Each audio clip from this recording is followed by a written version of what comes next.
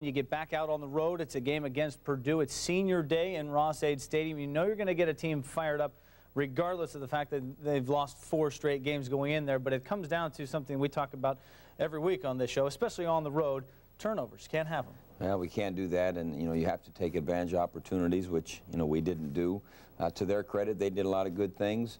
Them losing 4 in a row, I'm sure they were a little bit more focused than maybe ever, and it was a tough football game. Still had a chance at the end, which is what you want, especially on the road, and didn't get it done. Don't be fooled by 4 losses in a row. They were by a total of 10 points. I mean, this is a pretty good Purdue team, a real good defense out there, and we'll talk more about the second half a little later in the show. But when you come out in this game, the way it sets up, I mean, obviously you know what they're going to have coming at you, and you got to try to find some sort of way to get it started just a little sooner.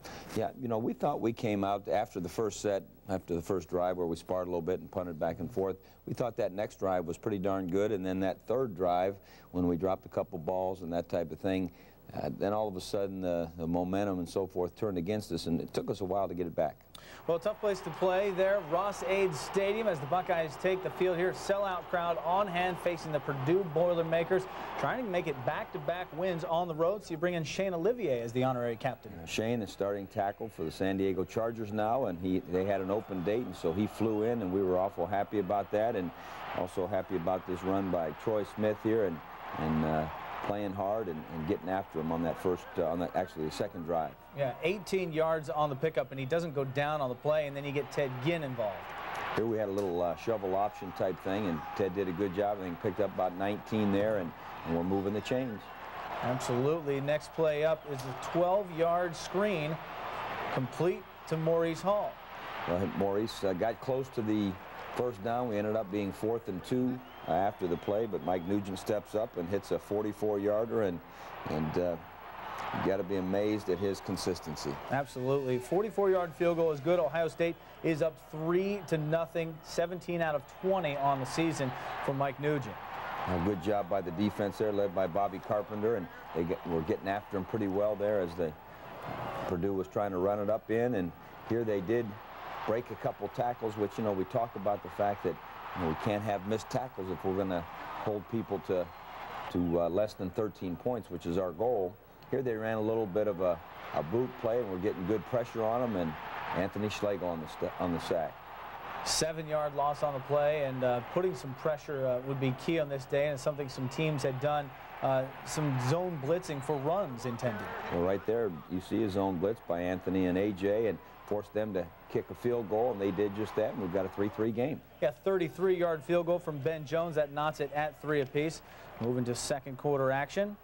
Again, our offense wasn't doing a great job of keeping things going, and E.J. Underwood almost made a pick that would have gone the other direction. He did a good job of breaking it up. That would have been pick 6 the other way, but then back comes Purdue, 14 yards complete to Taylor Stubblefield. Good conversion on 3rd down. Here in this stretch of the game, they did a good job on 3rd, plus they had a little misdirection pass and found their big, tall receiver Ingram there in the end zone, and all of a sudden it's 10-3. Yeah, Kyle Ingram for a touchdown, and that is the count, a touchdown lead, and back on defense are the Bucks. Marcus Green in there on the hit, Quinn Pitcock, Mike Kudla. Guys are hustling around, swarming around. Good job there by Mike Kudla breaking up the little misdirection pass. Yeah, 2nd and 7, bats down that pass, and we'll skip ahead a series. Robbie Carpenter, how about this? A heck of a job there, again on a zone blitz and putting pressure on them and moving them backwards. Loss of 9 on the play, huge sack there, but a 19-yard pickup on a 2nd and 7 play. Again, we've got to do a better job of the consistency of the pressure and the coverage, and give them credit. They executed. Here they've got a little bit too much time, and a great job by their tall wide receiver making the play. Yeah, big hit there, but he's able to hang on and get in the end zone. 1st and 10 from the 15, and he takes it for 15 yards. Here you see a little misdirection play. Troy Smith finds Ryan Hamby and moving the ball down right before the half, trying to make something happen as we go. Yeah, especially knowing that Purdue is going to get the ball to start the second half. There you go to 6 yards complete to Holmes for a 1st down. Here we had a little bit of pressure, and unfortunately got a sack. Loss of 6 on the play, and for all intents and purposes takes you out of field goal range there, so you got to go up top and see if you can just get one to go there right before the end. Yeah, that's right. You'd never stop going after it, and now we go into the locker room at 17-3, and we've got to figure out, you know, just what we've got to do to get back in this football game in their stadium. It appeared coming into this game, especially the way you came out offensively, that there was some figuring on how to get Ted Ginn in there. Did you count how many different slots and H-backs and different places, tailback, you could get him in? Well, we tried to get as many ways that we could get him in to get him the ball and get him in to have them keep an eye on him. And, you know, that's something when you have a skillful guy like Ted that, you know, he can do a lot of different things. And you know, we'll continue to work on that. You saw the tape on Purdue coming in here and some people able to get some pressure and get some sacks on Purdue. Very important to win the line of scrimmage, even though it's a spread offense team. If you can control that line of scrimmage and get some pressure on the quarterback, huge difference. Well, it really is, and you got to take them out of their rhythm and not allow them just to stand in and throw it and pick you apart and so forth. And I thought our guys, you know, did that fairly well. They came up with some big plays, but as you'll see in the second half, I think our defense really got in sync. Well, that is exactly what we have on tap. It was a tale of two halves. We're back with that. We are set to talk second half football with Ohio State head football coach Jim Tressel. And Coach, the way you came out and played in the second half, you'd think there was something going on in there at halftime, some sort of adjustments. Well, you know, I think our guys have a lot of pride and belief in each other, and they were going to go out and prove to one another, if nothing else, that you know, we can play with Purdue and we can play better than Purdue, and let's go prove it. Yeah, the message getting across, you got to play a full 60, especially on the road in the Big Ten. That is exactly what the Bucks come out and do. This first play is going to be 1st and 10 from the 20, and Purdue is going to have a pass tipped but completed to Taylor Stubblefield here, but not really setting the tone because the defense really shut them down in the third quarter and the start of the second half here. They really did. Our guys came out, and they may have made some minute adjustments and so forth, but I think it was more a matter of we won the line of scrimmage. As you see it there, you see Marcus Green and Quinn Pitcock and Ashton Yabote's up there, and our guys took it to them in that third quarter. There's definitely a stop short of the first down there. But back on offense here, Troy Smith, a pass, you know, a catchable ball from Devin Lyons. He'd like to have that one back. Yeah, that was just a short route. I think we were second and long there and trying to get half of it. And we had the mistake, but our defense stepped up and put pressure. Simon Frazier, A.J. Hawk, Bobby Carpenter in there, and they handled that sudden change. Yeah, great big sack, loss of 6 there, so no points exchanged on the turnover there, no harm done. Come back with a little option play there. Troy finds Antonio Pittman and came up with 18 yards or so, and start to get a little bit of momentum, get things moving a little bit. Troy's got plenty of time there. He finds Devin Lyons, which is good to see Devin step in and catch that one for a big first down. Then Troy's back and finds Santonio Holmes. What a great catch that was.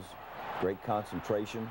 And all of a sudden it's a 17-10 game, and you could really feel that we had seized the tempo of the game. Completely and absolutely shutting down Purdue on offense. A lot of 3-and-outs for them, keeping the offense with some momentum on the field, and Troy Smith leading the attack. Yeah, good field position. Now we're back running the option, then we're back throwing.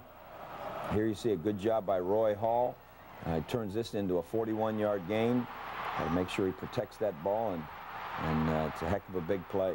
Great big pickup on 1st and 10 there. Crosses over midfield, you pick up 40-plus yards.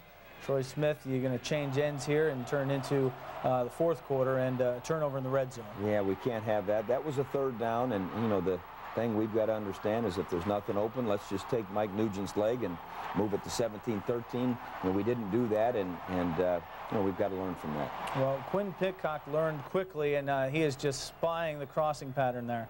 Good job by Quinn, and all of a sudden now we've got the football down inside the 35-yard line, and now we have a chance to go get some points. All of a sudden you've got a 295-pound running back there. That's right. Not bad move. Here we had a little bit of a reverse, and this was a big run by Teddy Ginn, and good job T.J. Downing out in front. And now we're down there knocking at the door. Yeah, 28 yards on the reverse, and knocking is exactly what you say, but it's not the answer at the door that you were looking for. No, it really isn't. You know, it didn't look as if we were going to be able to score on the play, so what we've got to do again is just take our points, and all of a sudden it would have been 17-16 if we'd have had 2 less mistakes, but you know, nevertheless, you move on, and Troy Smith had great protection there, and he found Anthony Gonzalez, and now again we're moving down the football field, and you know, our guys are doing a good job. They're competing hard, here you see a little bit of a rollout play, and Troy decided to take it in on his own, and great effort. You know, and that's what you love about Troy Smith. He's physical, he's tough, and he wants to win. And all of a sudden now we have a tie football game. Yeah, they're banging right down there on that goal line, and that's a huge third down conversion to Gonzalez as well. So 17-17, you're back on defense, and Kyle Orton in the game, who you prepared for all week long, and here's why they can be a dangerous team with him. Well, they're a good football team with either quarterback, but Kyle has a lot of poise and a lot of patience, and he, I think, was 7 for 8 on this drive, or 7 for 7 or something like that, and they came up with a big misdirection play that turned into a touchdown. And what we needed to do then was take it back down and try to get it into overtime, and unfortunately we didn't do that. We came up with our 4th turnover of the night, and if you turn the ball over 4 times against Purdue, you're not going to win.